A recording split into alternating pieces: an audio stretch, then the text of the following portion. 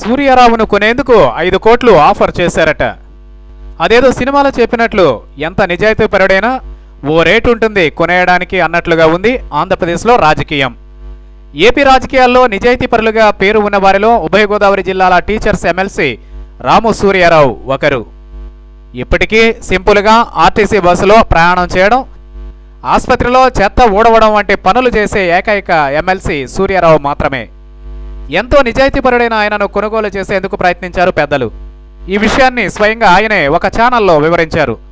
తాను టీడీపీకి అమ్ముడుపోయిన ఎమ్మెల్యేనే అంటూ కోడుమూరు ఎమ్మెల్యే మణిగాంధీ మీడియాతో చెప్పిన నేపథ్యంలో నిర్వహించిన చర్చా కార్యక్రమంలో పాల్గొన్న సూర్యారావు గతంలో తనను కూడా కొనేందుకు వచ్చారని వివరించారు. ఎమ్మెల్సీ ఎన్నికల సమయంలో తనకు 5 కోట్లు ఇస్తామంటూ వచ్చారని వివరించారు. నామినేషన్ వేసినా సరే కేవలం ప్రచారానికి రాకుండా ఇంటిలో ఉండిపోండి, 5 కోట్లకు పైగానే ఇస్తామంటూ ఆఫర్ చేస్తారని వివరించారు.